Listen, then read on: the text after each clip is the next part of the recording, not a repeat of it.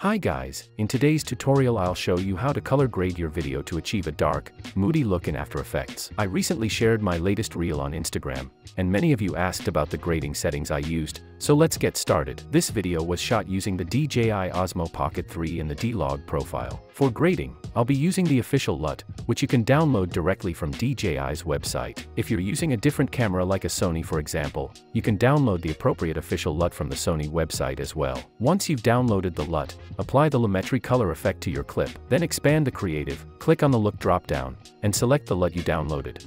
The only adjustment I'll make under the creative section is sharpen. I'll increase it to 20. Sharpening the video helps maintain visual clarity and quality when uploading to platforms like Instagram and TikTok. Now let's close the creative and expand basic correction. I'll reduce the temperature to around -6 to give the video a colder, moodier tone.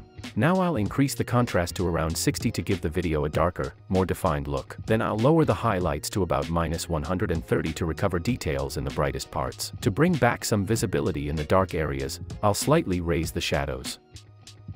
Next I'll slightly increase the whites to add a bit of brightness, and then reduce the blacks to deepen the shadows.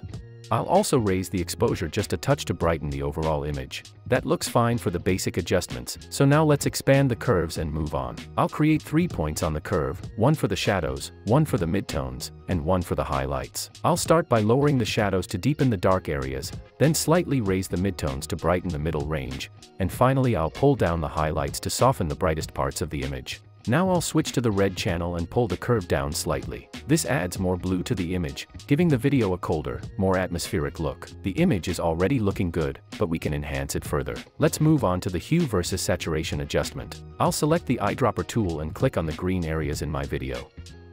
Sometimes After Effects selects the wrong color automatically, but we can adjust it manually by choosing the green range right from this panel. Then I'll increase the saturation of the greens to make them more vibrant like this.